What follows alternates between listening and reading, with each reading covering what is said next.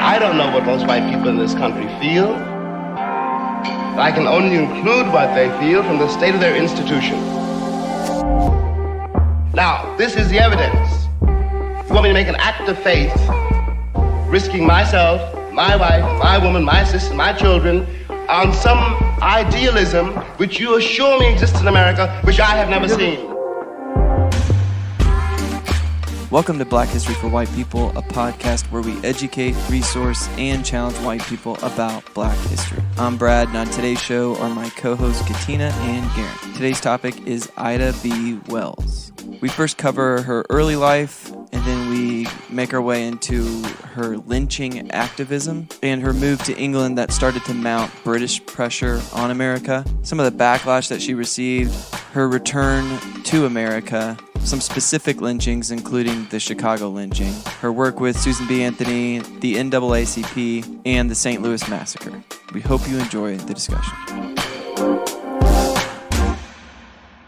Okay, so today we're going to be talking about Ida B. Wells, but before we dive into the episode, Garen, Katina, we want to take this time to just address a simple question that I would have if I were you as a listener. I would, as I'm hearing the podcast, you may hear ads every now and then, and you're probably like, whoa, ads? That probably means they're making money from it. Where's that money going? So we just want to be kind of upfront and clear about where that money's going. And just so it's very clear, Garen and I are not making money from this podcast. So anything that we do with, Garen spends a lot of time researching. I spend a lot of time doing the back end stuff, and we're not making a profit from this. So all that money goes back into projects that we have coming down the pipeline. One of those things is maybe there will be a website in the future where we can kind of put more stuff on the interwebs, or maybe there's a book, Garen, that we'll be releasing potentially this summer. May or not, but there is a book coming out. So this is the first tease. We don't know when it's going to come out, but it's going to come out. It's in the works. It's in the works. And even the money that we made from ad revenue in the past few months went into paying Sharifa to edit it. Yeah, paying Sharifa to edit it. And even the people that we want editing it, we want Black and brown people to be word to Sharifa. That's my girl. Mm-hmm. Yeah, so hopefully that addresses that. Maybe there's a book. Well, there is a book. The Patreon. Oh, and the Patreon money. Great question. The Patreon money will continue to just be raised money that will be given to Black and brown organizations or people that are doing really good work. And so you'll hear more as we go further into more episodes about where that money's going. And Sharifa is a content creator and a poetess and writer. And so we're trying to give all of our business to Black and brown creators and creatives and businesses. So that's another way we use our and leverage our funds. And if you're white and you're like, hey man, I'd love to help you guys out. Well, great. If you'd like to volunteer your time or energy, we would be open to that. We can talk more about it. But that's enough of that. Let's get into... Oh, wait. Katina's getting This is called reparations, okay? This is what we're trying to do is reparations, which is putting our money where our mouth is. Yeah, on a very small scale. But, we want to keep growing, and hopefully we'll be able to... Do it even more. So, all right. More in the future. But today, we are talking about Ida B. Wells. Ida B. And per the norm, I... don't know a lot about Ida B. Wells. You don't know a lot about nothing, Brad. I do know that she wrote stuff. And so that's about as far as I can go. And so I bet most of our listeners have heard that name. I bet a lot of people have heard Ida B. Wells' name, but can't distinctively say, oh, she did this. Right. And so please inform me as the usual, y'all. So help me out. Who is she? Tell me more about her. So, per the usual also, I like to go into people's story just from the beginning and not tease out why they matter at the beginning. Because when we come into this life, we don't come with a big sign over our head that says what big things we did. We come and we're people. We're just normal people. And so I want to just start with her and just follow her through her life. And then as it unfolds, you'll see she was incredible. Cool. Yeah. So Ida B. Wells was born in Holly Springs, Mississippi in 1862. So she was born just slightly before the end of slavery. So her parents had been married while they were enslaved, and then they remarried after emancipation. Her mom was a famous cook, and her father, Jim, was a carpenter. And he was enslaved by his own father, which ties back into themes we've mentioned about how the masters would rape their slaves. And the children that would come from those unions, they would then enslave. And so you can see just the twistedness of that, and that was part of Ida's own story growing up. Her grandpa was the person who she was born enslaved by. Ida's earliest recollections were of reading a newspaper to her father and an admiring group of his friends. The Freedmen's Aid Society, which is different from the Freedmen's Bureau, it was part of the Methodist Episcopal Church. It had established a school in Ida's hometown called Rust College. It was not initially called that, but they changed the name to Rust College. So Mr. Wells, Ida's father, was a trustee there, and Ida attended there throughout her childhood. So she had access to an education that was actually somewhat of a rare thing at that point. There was no public education system, and a lot of enslaved people didn't have a lot of good access to education. So she was really fortunate in that. And she was a vociferous reader. She loved to read. Her parents would only allow her to read the Bible on Sundays, so she also read the Bible through and through multiple times and was influenced by that. But then fairly early on, her life got pretty difficult. In her teen years, there was an outbreak of yellow fever in Ida's town. And so she was away with relatives, and she had a family friend brought a letter to her, and she opened it up, and it was full of just notes about the progress of the fever. And then she suddenly read the line, "Jim and Lizzie Wells have both died of the fever. They died within 24 hours of each other. The children are all at home, and the Howard Association has put a woman there to take care of them. Send word to Ida." So in that moment, she suddenly realized that she was the oldest sibling, and at 14, she was basically an orphan and kind of in charge of her 6 younger siblings. Wow. So she rushed back. She was away and safe from this yellow fever pandemic. So she rushed back, even knowing that that meant she was likely rushing to her own death. She could get the yellow fever. Right. Everyone was like, "Why are you going back?" and pleading with her to stay. The passenger trains weren't even running to the town anymore because of the outbreak. And she actually had to take a freight train there. And she rode on the caboose, and the caboose was draped in black draperies because it was mourning the 2 previous train conductors who had both died of yellow fever because they were running cargo into this town. And then even her conversation with the conductor, then he was like, "I have to do this, but why are you doing this?" But she did it because she loved her siblings, and she knew that they needed to be cared for. One of them was a baby, and she had a couple sisters, one of whom was crippled, and a couple brothers that were a little bit older, closer in age to her. And when she got back, there was a doctor who had assigned one of his nurses to help take care of her siblings, of the kids. And he did that because Ida's father was really helpful for him. Ida's father was going and praying over and serving and giving basic care to all these people with yellow fever, and that's how he got it. Like, he risked his own life and ultimately died because he was helping care for people. So, I mean, you can see that Ida's parents left a mark on her with their own integrity. So some friends gathered who were trying to decide. They had like a meeting to decide what's going to happen with these children. And they decided together that they were going to split them up. That a couple of the friends were going to adopt the sisters. The brothers were going to find people to apprentice them. And then the sister who was crippled, they were going to send to a poorhouse because they couldn't think of what else. And then Ida, they just decided she's old enough to kind of make it on her own at 14. Yeah. But Ida was not having it. She said, like, "No, there's no way you're going to split them up. My parents wouldn't want that." And so she stepped in at age 14 and said, "I'm going to take care of them." And so they helped her get a job as a teacher because she did have, more education for her age than many did. So they got her a job as a teacher in a county school. And in those days, there was no transportation to get the 6 miles out to this rural school in order to teach the children out there. So she had to walk 6 miles. And so she could only really make the commute. She would actually go out and teach all week, and then she would come back just on the weekends and make all the meals and wash all the clothes for her siblings to give them the basic care. And then during the week, her brothers, who were a little bit older, would kind of take care of the younger siblings. And she worked making $25 a month going and teaching like this. Well, and there's a quote here of her just kind of summing up this experience and how it shaped her. And she said, "Thus there were 6 of us left, and I, the oldest, was only 14 years old.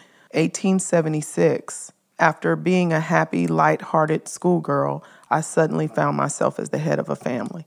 I could not imagine at 14 years old being the head of my family and both my parents. I could not imagine.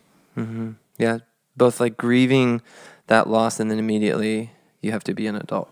Yeah. Like lives depend on you. And being a female, underage female at that time, when women, did not have rights, they were vulnerable. They were, widows would be preyed on. And here's this 14-year-old girl in charge of her siblings, her younger siblings. Wild. Yeah. So somehow, miraculously, she persevered through it. And she succeeded at work to the point that she got a promotion into a city school. And she would commute there with by train. And so as she was taking a train commute on one day, they hadn't yet at this point fully segregated trains, but it was moving that direction. And so what they had started to do was they were forcing Black people off of the nicer train car into the smoking car. So the attendant came back and basically said, you have to move to the smoking car, from the car that she called the ladies' car. But from reading it sounds like it was just the car that ladies sat in. It wasn't just ladies. And she refused to move. So he grabbed her. And this just tells you a little bit about how she was like feisty. Oh, She immediately bit his hand. And she refused to move. And then he backed up, but then he got two other train workers to come help grab her, and they wrestled her off of the train. She said in her autobiography, she describes that the white people on that train car cheered for them as they pulled her off. Wow. And they stood on their seats to watch and cheered her. So they kicked her off the train. But then, even more feisty, she goes and she immediately sues the train company. She gets a lawyer in Memphis. Files a lawsuit, and she actually wins. Wow. But it's appealed, and she loses on the appeal. So initially she won, then she lost, and the court, when she lost, ordered her to pay a $200 fee, court fee. She wasn't one to, roll over in the face of injustice. She just Fought immediately, back. Instinctively pushed back. Yeah. All through her life. So saddled with that $200 of debt, she had to work twice as hard, even while she continued to raise her siblings and do all that extra work to grow her career as a teacher. And she started somehow on the side to pursue a side gig in contributing to some local church newspapers, little articles. And we talked before about how back in those days, a lot of Black activism and activity, like a lot of things fell under the church. Yeah. Because other institutions didn't allow Black people. And so a lot of newspapers in those days, Black newspapers, were through the church. And so she would contribute to some of those, the Evening Star, the Living Way. She started writing letters to them that they would publish weekly. And she started to develop a name for herself, but she was actually not writing under her real name. She was writing under the pseudonym Iola, which that point apparently had kind of like a rural sound. To me, Iola? Iola. I'm not familiar with it enough now to know. I mean, we got, in my family, we got violas and violas. Like, those are some pretty old school Black names. Yeah. Yeah. But I think she chose a name, like a pseudonym that was a kind of a rural sounding name because her whole thing was she wanted to speak in a very simple way to explain important truths to her community. So she didn't try to use lofty rhetoric. She said at one point, quote, "I never use a word of two syllables where one would serve the purpose." So she wanted to write in a simple way that could get information across to her community. I like that. They needed. I love that. I wish more people would just... That's so rooted in her faith, though. That's exactly how Jesus talked to and communicated to the people. And seeing that she read the Bible several times and that was her primary book, I mean, I see the tie there. That she wasn't trying to show off through rhetoric, but was trying to... I think I've heard a quote before that said it well, that it's better to take something complex and say it in a way that is simple than to take something that is simple and try to say it in a way that's complex. Well, and you know what's so cool about her? Because when you think about it, many Black people were illiterate. Many people were illiterate. I mean, if she's 14, 15, this is still the late 1800s. And the fact that she kept a posture of humility and wanted to be connected to her people, many of whom had come out of enslavement, many of whom would have been impoverished, many of whom were illiterate. her wanting to stay closely connected and have a posture of humility. That says so much, especially knowing that she's going to end up going into this work of justice. Yeah, it just says a lot about her character and integrity as a servant. And you can see like the roots of being a teacher, that she absolutely taught children. And so she learned how to make no assumptions of what her audience, the kids, already knew coming into it, and learned how to just boil stuff down to say it simply. Yeah, I was going to say, I even think of Carter G. Woodson's story of, he was very much into teaching children. Mm-hmm. And there, I mean, you just have to know what you're saying to be able to teach it to children. Mm-hmm. Yep. You have to speak with purpose that makes sense, and because words matter. Yep.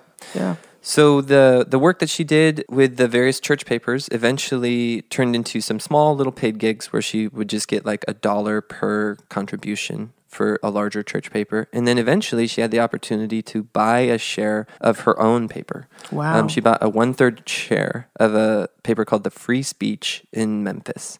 And her third share eventually became a 50% share as they bought out one of the other partners. So... Okay, Memphis. Come on, Memphis. That's my hometown. Yes, sir. You know what? She is actually the cousin of one of my sorority sisters who I'm very close with. When you pledge with someone in a black sorority or fraternity, they're called your line sister or line brother. And she was my line sister. And we're still very close to this day. She lives in Memphis. She came to my graduation in December.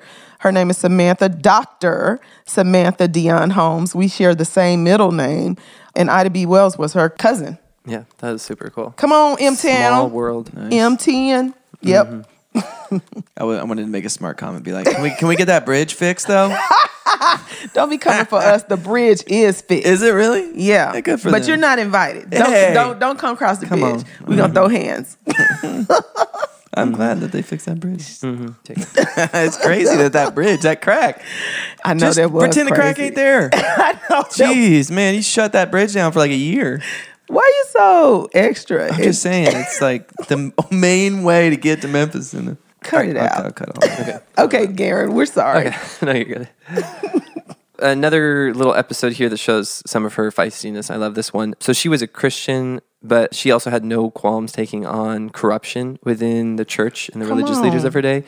So in one telling episode, there was a minister in Memphis who got caught in an affair, and some of the other ministers were trying to cover it up. And so she was starting to do some investigative journalism on it, and they threatened that if you keep looking into this, we're going to tell our congregations to boycott your paper. So in her next issue, she listed all their names of all the ministers and told her reading audience, are you going to continue to support ministers who are going to leverage their power to cover up an affair? That is my kind of carrying on. A little rise and fall podcast. Come on, Ida. Wow. Sis. Yeah, she was... I don't think the word feisty does her justice, because that's tied to... a little bit of misogyny. And I know that's not your intent, but I don't know. There's she's fierce. Well, it's just like a strength. That's like, we need that. We need strong women to do things like that. Yeah. And really, men need that. To show us the way. Men need strong women. Mm-hmm. Yeah. Mm-hmm. I love it. Yep. She was awesome. But your name in the paper now. Reverend Dr. Minister so-and-so. I love it. Just listing names. So she then, and this is the part where, as we're celebrating the Memphis connection, it's well, that's maybe a little early because Memphis does not come through this next part looking good. So come on, Katina. Sorry, Katina. Don't come for me. So there was some friends that she had in Memphis, and she was actually pretty close to these three men who were lynched. One of them, she was actually the godmother to his child, and his wife was actually pregnant at the time with a second child. So Thomas Moss, Calvin McDowell, and Henry Stewart. And the common perception in those days, this is before the turn of the century, this is late 1800s, and most people didn't understand what was really happening with lynching because there was this whole propaganda around it. And so, we'll see in a minute, Ida has a quote that we'll read about this, but just know that they didn't realize what you realize if you've listened to our lynching episode was just how there was, in most cases, no crime, no real crime behind the lynchings. There was, in most cases, it was just a means of white supremacy enforcing itself on the black population. And that was Ida's view until this happened. And it made her realize, wait a minute, this doesn't fit with the propaganda. These guys were guilty of nothing. You literally just killed them because they were competing with you. So Thomas Moss, Calvin McDowell, and Henry Stewart owned and operated a grocery store. They had scraped together money to buy a grocery store in Memphis, in the black community. But there was a white-owned grocery store that was already in the same black community charging exorbitant prices, overcharging the black people. And so they were competing with this white grocer, who then was furious for the competition because it was threatening, his corrupt livelihood. And so this all boiled over because some children were playing a marbles game that the black child won fair and square. The white parents beat up, hit the black child. That boiled into a larger altercation where parents were fighting for the protection of their children that had just been beat up. They whipped the black child. Oh, yeah, I forgot that. They whipped the black child. And so then this all boiled over where the white grocer was making threats that they were going to raid the black grocery store. So he basically monopolized the moment. He took advantage of the moment and directed everyone towards the grocery store. Yeah, and this is so often how these events would happen. Yep. Like the various race riots, massacres that happened, usually there was the real reason and then there was the propaganda reason. So generally speaking, there was a lot of tension that was there because in a lot of cases, a little bit later on than this episode, in a lot of cases it was because black labor was used to break white strikes. So there'd be white striking unions. 20 of the largest unions didn't allow black people in. And so the white labor would strike and then the capitalists would bring in black strike breakers. And so then there would be resentment towards these black workers. The irony is if you just let them into the union, then you would all collectively bargain together. Absolutely. But then rather than being mad at the capitalists for playing them against each other, they would use terrorism against the black strikebreakers. And that was the real reason behind the St. Louis massacre or the Atlanta massacre or the Wilmington massacre. A lot of these massacres were because of these real reasons. But then the propaganda reason would be something about a rape or something about, a marbles game or something. It would be there would be some kind of spark that would happen. Or the Tulsa massacre, it was the incident on the elevator. So there's the propaganda reason that would be used to kind of rally the troops to commit the violence. So it never took much, and it was always brimming underneath the surface anyway. Just this resentment and jealousy against black people for being on the come up, basically, as we say. Yep. So in this case, the white people threatened the black grocery store. The black people asked their lawyer, how do we defend ourselves? Because they're threatening to loot us. And he said, well, you're outside of the city limits, so the police are not going to come if you call them. Which that in of itself is part of a systemic racism of that day because they were in the black community and the black community was outside the city limits. The police lines were drawn to exclude the part of Memphis where the black people lived. Well, and they weren't going to come anyway, but then black people could not even live in the same community as white people. So then there's that as well. Yeah, there's enforced segregation. Yeah. And then the lawyer said, because the police won't come, you are in your rights to defend yourself. So they hired armed guards, to defend their grocery store. And then sure enough, a couple nights later, they heard looting through the back of the grocery store. And white men were coming into the grocery store and starting to take items. And so the guards fired and injured some of these white looters. So then everyone wakes up the next day. And in Memphis, the white papers have printed that officers of the law have been injured discharging their duties, hunting criminals whom they were told were harbored in the People's Grocery Company. This being a low dive in which drinking and gambling were carried on, a resort of thieves and thugs. That's what the white papers are printing. Right. Saying that these were officers, which they weren't, and that were injured in the course of their duty. So over 100 black men were dragged from their homes and jailed on suspicion of being involved. And by white papers, we're talking about the Commercial Appeal, which is still a prominent paper in Memphis. Speaking of reparations. Come on. Yeah, that need to happen. So then there was concern that there would be a lynching. And so other black men started to take up arms and guard the jail to make sure that lynchers couldn't go in and lynch the owners, these 3 men who owned the People's Grocery Store, the People's Grocery Company, because they knew that was what was really wanted. But then it was announced that the supposed police officers, that these white men were going to be fine. They were going to recover. And there was kind of like a collective sigh of relief because they thought, okay, the trouble's past then. So these guards left. And then after they left and after it was known that the white men would be fine, a lynch mob came and got the men.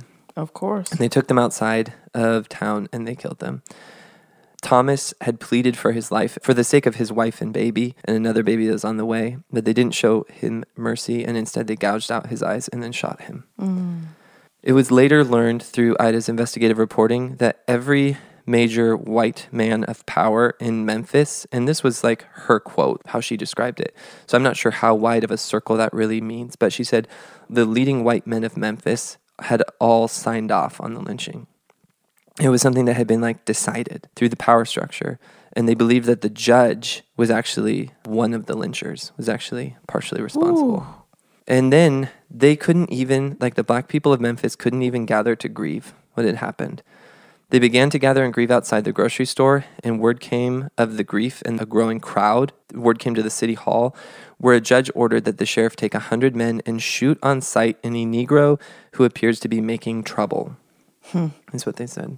So gangs of white men obeyed and the judge's order, and they began to shoot into crowds of black people to get them to disperse. I don't think they actually shot anyone, but they were threatening to. And so there was no space to grieve. And then meanwhile, a white mob looted the People's Grocery Company and destroyed anything they couldn't steal. So then Ida's response, her fierce response, was to rally the people, the black people in Memphis, to leave the city. That was basically the only tool that black people had in the face of lynching and oppression, was to vote with their feet. Yeah. Because they had no institutional ability to get justice, but the white people needed their labor, needed their help in the economy. And so the only way they could really push back was to leave. So Ida wrote in an issue of the Free Speech, quote, "The city of Memphis has demonstrated that neither character nor standing avails the Negro if he dares to protect himself against the white man or become his rival. There is nothing we can do about the lynching now, as we are outnumbered and without arms. The white mob could help itself to ammunition without pay, but the order was rigidly enforced against the selling of guns to Negroes. There is therefore only one thing left that we can do: save our money and leave a town which will neither protect our lives and property nor give us a fair trial in the courts, but takes us out and murders us in cold blood when accused by white persons." And in response, hundreds of black people left Memphis and moved away. Two entire congregations moved out of town en masse. She wrote something else in Justice Impossible. Oh, yeah. And it says, "No one has been arrested or punished about the terrible affair, nor will they be, because all are equally guilty. Why don't the colored people find the guilty ones?" asked one of them, as if they could. "There is a strong belief among us that the criminal court judge himself was one of the lynchers. Suppose we had the evidence. Could we get it before that judge, or a grand jury of white men who had permitted it to be? Or force the reporter of appeal to tell us what he saw that night? You know very well that we are powerless to do any of these things." She cut, her words cut like a knife. Mm-hmm. She spoke. Mm-hmm. And people listened, and they moved away, and the white papers started to get nervous because they're like, everyone is leaving. So the white papers responded by printing basically these horror stories of all the terrible things that they made up that were happening to all these black people who had left Memphis. So they were talking about Indian attacks of people who were leaving, or just these black neighbors that had moved away are all starving and dying of starvation. But it was propaganda. It wasn't real. Right. And so Ida went to investigate, and she went out and found these people from the Memphis diaspora, people who had left Memphis. Yeah. And she started to send back their accounts and how they were doing fine and how some of them had found better opportunities outside of Memphis. And so the Free Speech started publishing those, and people continued to leave. Black people continued to leave. And there was like a little celebration in the black community every time new people would leave. Yeah. Because they were not all of them had the financial Wherewithal, ability yeah. to leave. Some of them were kind of trapped in their circumstances. But anytime someone would leave, it was like the little way that they had to push back against the oppression that they were all facing. Yeah. So then the white mob knew, and I say the white mob, that like all the white people who were complicit in all this violence that was happening, they knew that they couldn't just burn down the free speech without triggering even more people to leave. But they also knew that as long as Ida keeps publishing these things, more black people keep leaving, and it's hurting the local economy. I mean, for instance, this white grocer who had his little monopoly, all his customers are moving away. So he's losing money as they leave town. So they wanted to destroy the free speech, but they had to wait till they had an excuse to do it. And that excuse came when Ida published an anonymous editorial that basically said, this whole thing about rape being used as an excuse to lynch black men is not believable. It's not, you guys are making it up. And she basically insinuated that what was really happening is that white women and black men were having just adulterous relationships that would be discovered, and that the white woman would then say it was a rape in order to get out from the stigma. Come on, sis! So she called it out, and the white people were so incensed by this that they burned the free speech down, and the white paper said that whoever wrote the editorial should be tied to a stake at the corner of Main and Madison Streets, and a pair of tailor shears used on him, and he should then be burned at the stake. So that, I mean, if you didn't catch it, I mean, it's an allusion to castration because they thought that it was a man who had printed it. Wow. But actually it had been Ida who, I mean, thankfully she had published it anonymously, so they didn't know to kill her. But she was out of town when that threat was made and when they burned the paper down. So she herself was safe. She was then advised not to come back into town, which she didn't do. There was actually black men who organized themselves to protect her if she did come back into town. And they said that white men were scouring the trains to take her and kill her if she should reappear. And they were organizing themselves to protect her, saying, or they said, but if you come back, it will probably make orphans and widows of our families. Man. So basically saying, we will fight to protect you, but also knowing it's likely to cost our lives to do so. And that they had to be put in the position to do that. Not that I know, when it says Madison and Maine, I know exactly where that is. Like, I have driven those streets many a time. I mean, and just to think that just barely a century ago, people were being taken there to be lynched. My God. Yeah, the same spaces that we occupy have this history, this spiritual shadow hanging over them. Yeah. That's never been really dealt with or properly And dealt the with. blood still cries from the ground. That's crazy. Yeah. So Ida says of all this, quote, like many another person who had read of lynchings in the South, I had accepted the idea that was meant to be conveyed that although a lynching was irregular and contrary to law and order, unreasoning anger over the terrible crime of rape led to the lynching, that perhaps the brute deserved the death anyhow, and the mob was justified in taking his life. But Thomas Moss, Calvin McDowell, and Lee Stewart had been lynched in Memphis, one of the leading cities of the South, in which no lynching had taken place before, with just as much brutality as other victims of the mob, and they had committed no crime against the white woman. This is what opened my eyes to what lynching really was, an excuse to get rid of Negroes who were acquiring wealth and property, and thus to keep the race terrorized and keep the, you should use the N-word, down.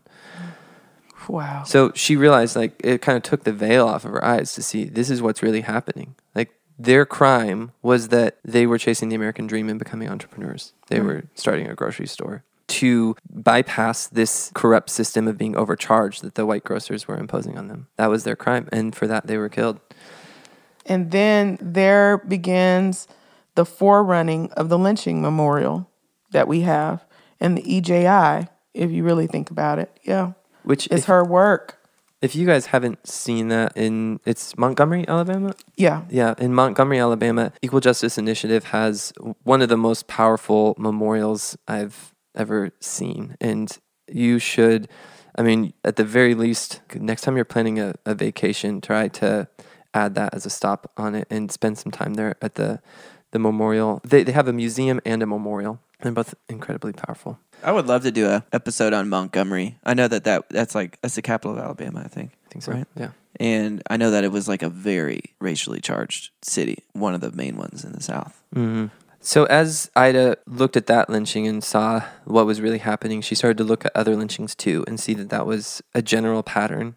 And she was a journalist and a teacher still, kind of a journalist at this point, more and more.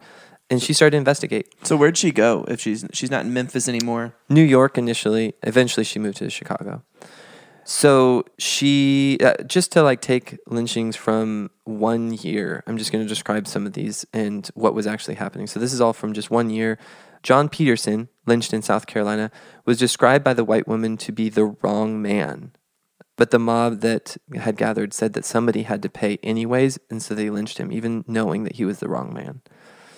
3 other men in Columbia, South Carolina, were lynched because the mob said that they wanted to be sure that they got the right one. In Tennessee, a man was lynched on suspicion, and another was lynched because he didn't stop walking when told to stop. In Alabama, 8 men were lynched on suspicion of crimes. 1 was lynched because he assaulted a white woman, but in reality what was meant by that was that he had jumped up onto a wagon and had startled 3 white women, had asked for food, and then having been denied, he got down and walked off. And for that, he was lynched. What isn't included here, but what you can, and if you want to understand lynching more, we did a whole episode on it, so I'd refer you back to that, is that many men were also lynched for just political participation, for voting, for striking or organizing to strike in labor, or for trying to register people to vote. That was often what was really behind a lynching. And I know we talked about it in the episode. I think that was like episodes 3 and 4, one of the first ones we did. But even as you explain some of those stories, there's an anger in me that's like, oh, I'm so mad. Like I want to like hurt those white people. And then there's a big sadness that's like, oh my gosh, this one was murdered in front of people, and it was like a group. It wasn't like a secret mission of one person. But what do you say to someone who's listening to that and is just, the reality is that justice probably didn't happen. Because I know a lot of times there were no charges, and a lot of times even when there were charges, they were just dropped. It's almost like they just appeased people by putting them in court, but then the white juries would just be like, you're fine. Mm-hmm. So justice more than likely did never happen for any of those. I wrestle with that because I'm like, that doesn't compute in my brain. So what would you say to somebody who's like, that's infuriating and there's nothing I can do about it? Why can't there be something done about it? I think that part of it is we need to grieve what happened, and we also need to learn the lesson of the power that hate can have and how dangerous it is. Yeah. Because we like to think that we are somehow today fundamentally different from these people, but the only fundamental difference between us and them, we're made out of the same human stuff. The difference is that we live in a society right now that has justice, that won't tolerate this. But it's a mistake to think that this could never happen again, because it was the system all throughout the South. I mean, you alluded to this, in less than 1% of lynchings were the white people who were responsible convicted. And even then, even when they were convicted, there's only one instance in all of American history prior to the Civil Rights Movement where a white person received first-degree murder charges for killing a black person. There's exactly one instance. And so there is this rampant injustice that happened because of this whole system, including like the propaganda and everything. And we need to learn the lessons from that, because some of those same elements are powerful political tools that people can try to reintroduce into society to gain more power today. And if we're not aware of history and of how we need to deliberately counteract the evil that can be conjured up in the hearts of people, we can't be loving towards our neighbors if we're not learning history and learning the lessons from it. But we don't live in a just world of society. I mean, because we are experiencing modern day lynchings, and people have just as little sympathy now as they did then. I mean, being complicit is just like tying the noose. When you are saying that George Floyd somehow deserved being lynched, or Ahmaud Arbery deserved to be lynched, And that's what a lynching is. I mean, you might say, well, they weren't hung up in trees, but lynchings didn't always involve being hung up in trees either. Right. They were lynched, and there are still people. There are people today, just like there were people then, that would say, well, he was a criminal. He did drugs. He didn't live in that neighborhood. He was stealing copper. And a lot of that stuff is just made up. And some of it, just because someone may have been a criminal and served time previously doesn't mean that they need to be publicly lynched for just existing in another moment. Mm-hmm. Yeah, today, I mean, there's so many modern parallels to the injustice of the past that we can uproot in our modern system too. It's like there's things that happened back then that I think wouldn't happen today, but then there's descendants of those same things that do happen today. Right. And justice is not yet complete. We have not yet arrived. Yeah, just like the no-knock warrants and the young man who was killed in his home. I mean, we see a video of the police just unlocking his door and going in and killing him. It's still happening. And unfortunately, it's happening by law enforcement, at the hands of law enforcement, which mob justice back then, a lot of times, like Ida was saying, the judge was a participant. Police officers, sheriffs, law officials, they were participants. They were the ones that were lynching. Mm-hmm. Yeah. Hey, we just want to let you know about a new season of a popular cultural podcast called Spectacle. Season 2, they're going to be diving into all things Las Vegas. It's a city deep with racial problems and a complicated history. I think we can all agree that Las Vegas is not a normal city, and I think we can assume that its past is probably full of a lot of crazy stories. This podcast guides you through how Las Vegas came to be and how the city defines our understanding of popular culture, from the mob to marriage and everything else. Subscribe and listen to the new season of Spectacle, Las Vegas, on Apple Podcasts or wherever you listen.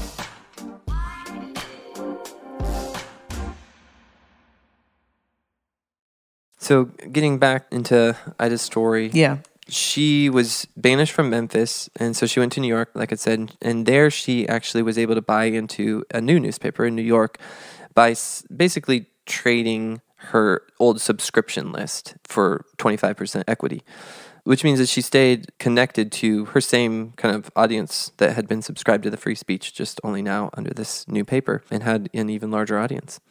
So that new paper was called the New York Age, and she continued to publish for them and began to do more and more work investigating various lynchings that were happening. So one quote from her as she kind of talks about just unveiling the system of lynching. She says, quote, "As soon as white Southerners came into power, they began to make playthings of Negro lives and property. This still seemed not enough to keep the N-word down. Hence came lynch law to stifle Negro manhood, which defended itself in the burning alive of Negroes who were weak enough to accept favors from white women. The many unspeakable and unprintable tortures to which the Negro," and she has in quotes, "rapist of white women were subjugated were for the purpose of striking terror into the hearts of other Negroes who might be thinking of consorting with willing white women. I found that in order to justify these horrible atrocities to the world, the Negro was being branded as a race of rapists who were especially mad after white women.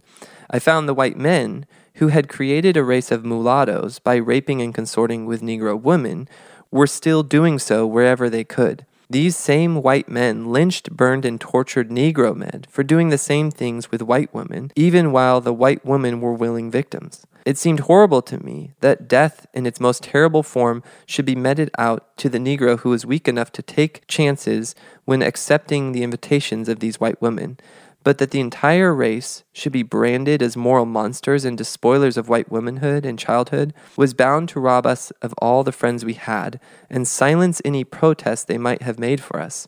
For all these reasons, it seemed a stern duty to give the facts that I had collected to the world." So she's recognizing and publicizing that this is what's really going on here. There's these consensual relationships that are then being branded as rape after the fact, which actually was like effective propaganda. Even black leaders. She talks in her autobiography about how even Booker T. Washington was basically believing the propaganda and not speaking against the lynchings. Like he pointed out that they were, extrajudicial and not good, but wasn't exposing that they were based on lies and that this wasn't real. So she was the first loud voice that really began to expose lynchings for what they really were. And what's crazy, though, is that a lot of these lynchings, there weren't even accusations of rape. They just lynched people because they wanted to lynch them. She speaks so powerfully when she talks about black men and white women being in consensual relationships, and how when white men would, by and large, rape black women, and that went on even throughout Jim Crow, it was acceptable. And they would have babies that they would enslave, but they would also have mulatto children that were subject to oppression, further oppression, that they did not protect, but that somehow a white woman and a black man doing the same thing, but more on a consensual level than what white men were doing to black women, that was just a heinous crime on white manhood, basically. Mm-hmm. In most cases, she points out that the allegation of rape didn't even come until after lynchings were made public. So oftentimes that was like the propaganda added after the fact. Yeah. It was like, oh, well, we did it because he had raped someone. But in investigating them, found that was not even there during many lynchings, which is added. So all this work that Ida began to do started to get her some recognition in England. And that was actually kind of the next big chapter of her life, was she actually became quite famous in England, probably about as famous in England as she is here, because England had a movement that had been involved in abolition in America. There was a lot of activists there that helped with the cause of abolition that now was turning its attention towards fighting against lynching. And they brought Ida over multiple times to be a speaker and to illuminate to them what was happening in the South.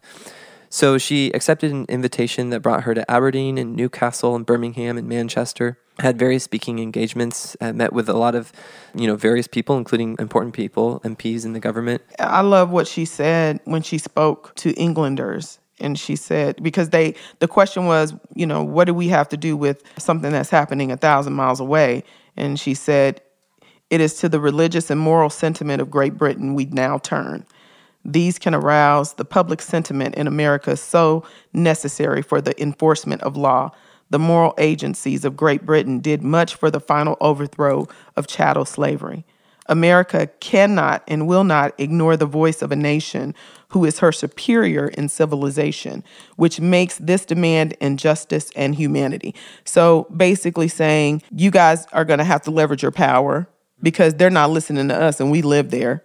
It's going to take this European country from which America was birthed to put pressure on them to stop what they're doing. Mm-hmm. Yeah, they care what you say, what you think, so leverage that power for the good of others. And England did powerfully, and we're going to read a little bit of that in the next section when we talk about her second visit. Some of the things that they did were really interesting and kind of strategic, how they put pressure on America. But first, just want to throw in a little interesting nugget. Ida ended up being one of the first foreign correspondents, maybe the first black foreign correspondent for an American newspaper when she went to England. The Inter-Ocean was a paper that she gave some good press to, because she told on her first trip to England, she said that they were one of the only papers in America that was standing against lynching. And so then when she returned, the Inter-Ocean paid her to be their correspondent to England during her trip. And this actually, to Ida's knowledge, and I don't know, we'd have to fact check if this is true, but to her knowledge, this made her the first paid correspondent for any white paper in America. So one of the first, or maybe the first, black person, period, much less black woman, to be a journalist in America in a white paper. Okay, so what did England do? What did Great Britain do to pressure America? There's more things than we can list here, but just to give an example few, there was a reverend there, Reverend Aickett, who was popular reverend, had a large following, and he visited America where he encountered a planned lynching.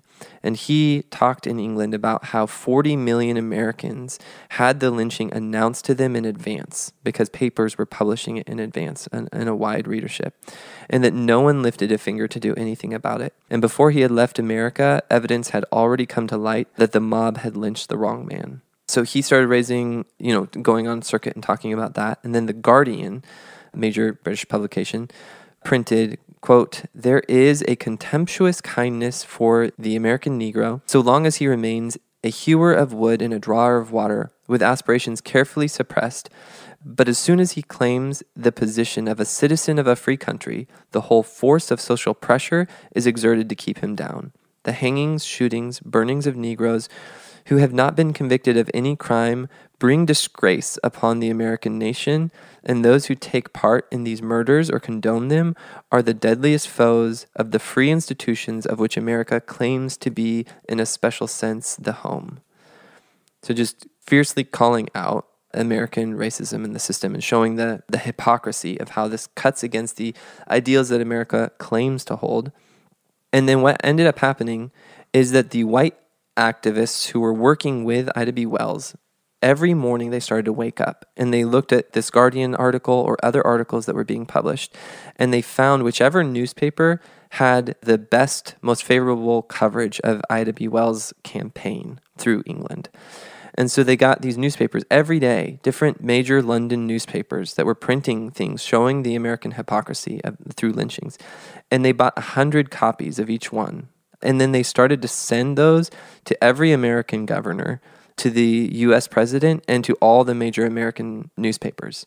So every day, all of these politicians in every major American newspaper started getting copies of London paper after London paper showing the British railing against America for the lynchings that we here just accepted as a matter of life and didn't push back on. And in that way, they started to raise this kind of peer pressure against lynchings. And this started to form a backlash. Ida B. Wells got name-called. There was actually one of the Memphis papers published an incendiary and horrible, slanderous account trying to tear apart Ida's character. But it actually backfired because as Londoners, they flooded London with copies of this Memphis newspaper in order to try to just sow doubt about Ida. But the newspaper was so full of profanity that Londoners were offended and shocked that these things would even be printed. And so it backfired, and it just made the newspaper lose credibility and kind of exposed, oh wow, this is like what she's saying is actually happening. Look how the lengths that they're going through to suppress her. So this started to put significant pressure on America, and it also raised the profile of Ida as a civil rights worker. And so then she came back to America and moved to Chicago, and she received, she had an increased profile at this point, so she received a half dozen job offers for relatively lucrative jobs, but she turned them all down because they would have pulled her away from her campaign against lynching. She married a lawyer and a journalist and a fellow newspaperman named Ferdinand Lee Barnett, and he also was actively involved in some of the same work. She had actually contributed to some of the same works. He'd been like a co-author with her on some things. So then she was living in Chicago. After she married, she had 4 kids, and they had settled down in Chicago. And in 1909, in Chicago, there was another lynching. And in Chicago, a white woman was found dead in an alley. And the police did what was kind of typical status quo custom for them. They just rounded up black men nearby, and one of the men just couldn't account for his whereabouts, and so they arrested him and charged him with the murder, even though there was no real evidence that he had done it. So a mob formed and hung him over a light pole, shot him 500 times, and then took him to a place where the woman had been found, and they decapitated him and then burned his body. And even as I read some of these accounts of lynchings, it feels bad even to read it. Yeah. Because of just the level of barbarity, the lack of humanity in it. And actually, Ida B. Wells faced the same accusation. People were slandering her for describing the lynchings that were happening and saying it was not ladylike. But she shot back and said, I haven't done a single one of these. I wouldn't in my darkest nightmares dream of doing the things that have happened. And if the South cared half as much about protecting the lives of black people as they do about trying to defend these lynchings that are happening, I wouldn't have to keep describing them. They were absolutely horrible. It's important for us to know the level to which depravity climbed, because that's part of history, and you have to build a worldview that makes sense of this. Like, you have to have a worldview developed to the point that you can make sense of this, and that means for most white people, that's going to force you to rethink what American history is, to account for this. But if you haven't done that, you're not accounting for real history, because this really happened. These really happened. Humanity got to the point where they did these things, and where it was widely known, oftentimes attended by thousands of people who would bring their children. They would often schedule lynchings on Sundays in order that the church crowd could go and watch. And this is part of American history. Well, I think it's important to note that when the Chicago lynching happened, Ida decided that she wasn't going to go and report on it. But her husband encouraged her to report on it. She had already been, accused of jumping ahead of black male leadership. So the misogynoir was in place as much as the misogyny. But her husband, who was the head of their home, encouraged her to go forward. And so it talks about how she was refusing to go, and her 10-year-old son woke her up and said, "It's time to go. Papa says it's time to go." And she said she didn't know why she should have to go if no one else was willing to. And he basically said, "Ma, if you don't go, no one else will." And so she actually went because the sheriff, he had been suspended for his role in the lynching. And Wells went to the meeting with the governor where his appeal was being made, and she carried a resolution from the black population asking that he be permanently suspended. And she, of course, as the speaker that she is, she gave a compelling argument, and he wasn't reinstated. And everyone supported. All the white people supported him being reinstated, but because of her, he was not. That is huge. Mm-hmm. And after that, there were no more lynchings in Chicago. Yeah. That every time after that a lynching started to foment, the sheriffs would call in the National Guard because they know, we can actually lose our job because of this.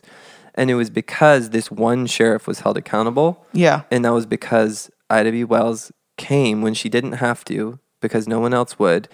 And she stood up, and even painting the picture, here she was in this courtroom-like setting before the governor. And there were lawyers that were there representing Davis. And then she described it, she says, there was the attorney of Alexander County, the U.S. Land Commissioner, and a half a dozen other representative white men who had journeyed here to comfort Frank Davis and to fight for his reinstatement.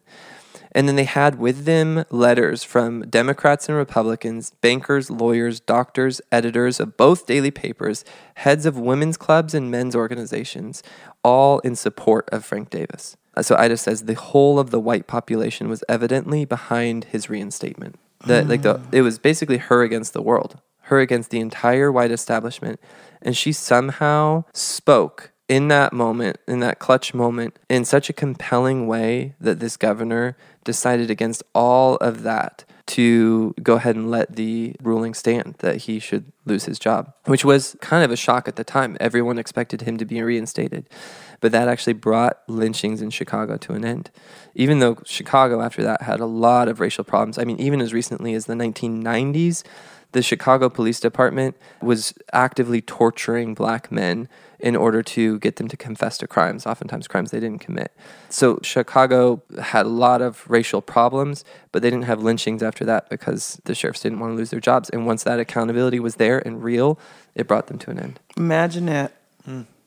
Imagine that. Which, that's such an indictment against that's not even real justice. He just lost his job. Right. He didn't even actually go to jail, face real consequences. Just even this little paltry consequence was enough to bring them to an end. And how many thousands of American lives were lost unnecessarily because of the widespread complicity of the whole system to look the other way. Yeah. Yeah, she was definitely a black woman suffragist. Mm-hmm. Yep. She actually, through her work with suffrage, she met and associated with Susan B. Anthony. She, at one point, there's this interesting episode where she was invited over to Susan B. Anthony's home, and Susan told her that she could use her secretary. She said, hey, you can dictate to her, she'll write down what you say. And so Susan left. And then she comes back later and says oh wait, she sees Ida writing by hand her little speech, and she says did my secretary not come up here? She was supposed to come up here and let you dictate to her.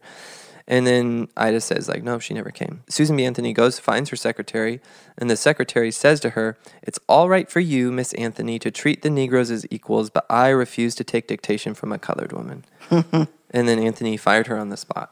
So that was great, but Susan B. Anthony also did have some issues where she compromised. I think she, from the descriptions that Ida gives, Susan B. Anthony seemed to care about racial justice, but she cared more about women's suffrage, and she at times compromised racial justice in pursuit of suffrage. And specifically white women's suffrage. Yes. She was problematic. Yeah, and she kind of admitted this to Ida. They had a conversation where she said, like, hey, we at times in the South will basically go along with the social system there because I know, Susan B. Anthony is saying, I know that if women get the vote, that's going to help bring lynchings to an end. Is it okay? Is that okay that I do this? And then Ida immediately said, like, no. You're compromising and you're actually making the work harder because you're reinforcing to those Southern women who look up to you that system is okay. And so Ida B. Wells says in that moment she felt heard by Anthony, but I don't think Anthony completely changed what she was doing. I think Anthony was kind of like, I think if she had her way, she would have been racially wanting Black women to have the vote, but she was willing to give that up and she compromised. Right, which means that she didn't care about true women's suffrage, but that's a whole another argument for another day. Yep. The episode's not on Susan B. Anthony. Right. Back to Ida. Yep. Ida also was foundational in the start of the NAACP. In our episode on W.B. Du Bois, you'll remember that he edited The Crisis. That was a really impactful publication. It only existed because of Ida B. Wells. The initial founders at the meeting that was deciding whether or not to start The Crisis or whether to just use existing journals to publish articles, most of them were on the side of like, let's just use existing journals. Let's not take on the work of starting our own publication. And that was kind of the temperature of the room. But then Ida spoke up and she was strongly convinced that no, we should start our own publication because if we use existing white-controlled journals, we're going to have to boil down what we say in order to just say only what they're willing to print. And they're not going to be willing to print everything. So she basically said, let's just do our own thing. And they did. And thus The Crisis was born, largely because of her being in the room. Yeah. Which just shows the importance of Black women being in the room where decisions are made. Yes. Then she was accused of treason. Ooh, yeah, these ones are intense. During World War I, there were soldiers who were lynched. And Ida spoke out and did like a rally against these. She made buttons that she was distributing in order to raise awareness and push back against these lynchings of Black soldiers who were being lynched in the army, like with army sanction. And while she was doing this, 2 Secret Service agents walked into her store and demanded the buttons and said that if she didn't turn them over, they would arrest her for treason. And they said that if she was in Germany, she already would have been taken out and shot. So they were threatening, even kind of insinuating killing her. And I mean, the word treason has death associated with it. Like you can be killed for treason. They were threatening that if she continued to expose the ways in which the army was lynching Black soldiers. But ultimately they were bluffing because she stood her ground. She refused to give the buttons over. She refused to change. And she just said flat out, I'm not going to stop. So do what you got to do. And they just said, well, talk to your lawyer. And then they stormed out and they didn't arrest her. So it was kind of a bluff. But then meanwhile, I'm just on that theme of government involvement. The FBI also had a file on her that now it's been, declassified, so we have access to. And Ida had been appointed to attend the Versailles Peace Conference in Paris. That was at the end of World War I. And the FBI blocked her passport, and she ultimately wasn't able to go. She was going to be at this conference that would have been with world leaders, where she could have pleaded the cause of racial justice to these world leaders. And that was blocked by the FBI, who said in their intelligence file, quote, "We have on file quite a few reports from different cities where she has addressed meetings of colored people and endeavored to impress upon them that they are a downtrodden race and that now is the time for them to demand and secure their proper position in the world. She is a very effective speaker and her influence upon the colored race is well recognized. I believe she is considered by all of the intelligence officers as one of the most dangerous Negro agitators, and it would seem that her case should be considered very carefully before she is given a passport to the peace conference." Wow. It's like the first part almost seems positive. They're saying like she is helping Black people realize that they are a downtrodden race. They were very downtrodden back then. That's like completely a true accusation. And to rise up and take their proper position, which is like a description of the American dream. Like that's what it is. Like, pull yourself up. It almost sounds positive. And then they say and they say she's like an effective speaker, influential, well recognized. And they say she's very dangerous. And then you realize like, oh, you mean all this negatively. you don't want black people to become anything more than second-class citizens. And when you say dangerous, what you mean is that she's effective at helping black people rise up from being a lower caste. And so they denied her passport in order to take power from her. And that's the FBI, the American government. So then after this, there was a massacre in St. Louis, and Ida went to investigate that. She was quickly detained as soon as she got there because they were worried that she carried smallpox or had smallpox, but then she was the only person. She was on a train with white people, and none of them were detained, which if you really thought she had smallpox, you would, quarantine the whole train. But she managed, after going through some hassle, she managed to investigate that riot that had killed 150 black residents of St. Louis. Alluded to earlier is because of organized labor and the way that the black people were taking jobs that white people were striking. So Ida published the East St. Louis Massacre pamphlet that detailed what had really happened there, a piece of investigative journalism. And then after that, a situation developed in Arkansas where 12 black men were tortured into confessing a conspiracy to kill white people, and they were all going to be put to death until Ida intervened. And she wrote a letter to the governor, and this is just so interesting to see the dynamics at play here. She wrote a letter to the governor saying that the Defender, her paper, would run a campaign to get black labor to move away from Arkansas if they went forward with killing these men. And that was enough to get the governor to relent because the Arkansas industry needed black labor. And so the black people didn't have the power to bring justice other than by voting with their feet.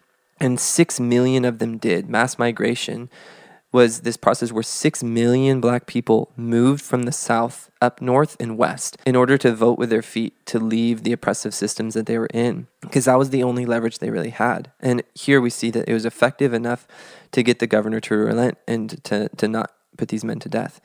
And then, not satisfied just to have them have life in prison, Ida went and she snuck into the prison pretending to be a cousin.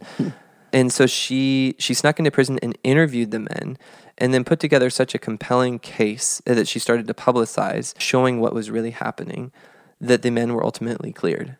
And what she showed was that the white men were doing the exact same thing to these black men that they accused the black men of doing to them. That they had, in fact, the white men had, in fact, made a conspiracy to kill them because all these black men, these 12 black men, were all land and cattle owning. And after they were imprisoned, all their land and cattle had been taken by this group of white men. So the motive, the justification of what was really going on behind it was that they wanted their land and cattle.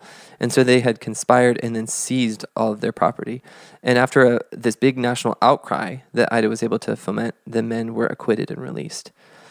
So Ida's biography basically ends there. Her autobiography ends mid-sentence. She wasn't able to completely finish it. She ultimately died of kidney failure in Chicago on March 25th, 1931, at the age of 68. And she was buried in Oakwood Cemetery on Chicago's South Side. But she changed the world. She was fierce, and she was, I think, what a role model for every little boy and girl in America, white or black. Like, she is an encapsulation of what it means to love and serve and fight for others, caring for her siblings from a young age when she needed to step up, and sacrificing for her people, like getting up and going on trains because no one else would go.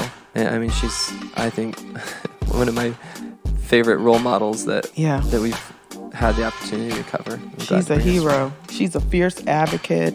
This has been one of my favorites to discuss and just kind of unpack her life. What an amazing woman of God, warrior, justice advocate, voice for the voiceless.